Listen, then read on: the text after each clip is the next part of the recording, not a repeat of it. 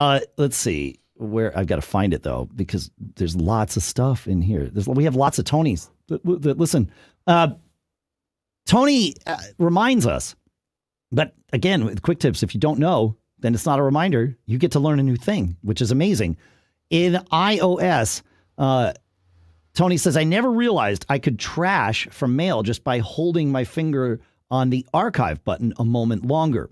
And what he means is if you have it so that the default button in mail when you're reading a message is archive. Now, you could have the default button to be trash. You can choose between the two, whether it's, the button is archive or the button is trash. Whichever one it is, if you hold down on it, it will give you a little menu and you can choose the other one. So if it's archive, you can, as Tony says, you can hold it down and it changes and it'll let you choose trash. And of course, if it's trash, you can hold it down and choose archive.